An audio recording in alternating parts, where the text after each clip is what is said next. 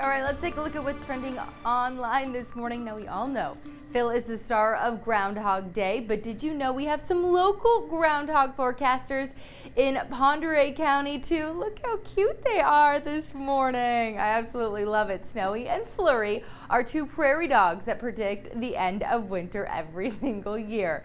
We talked with their owner, Bob Lutz, yesterday. He says the pair are right about the forecast about 50% of the time.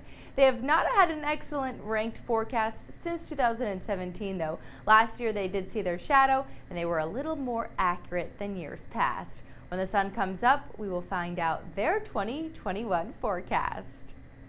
So here's a look at Snowy and Flurry getting ready for the big day. Their owner says they only need about 2 baths a year. They aren't fans of the water, clearly, but their owner says it keeps them healthy and their fur looking amazing during the year.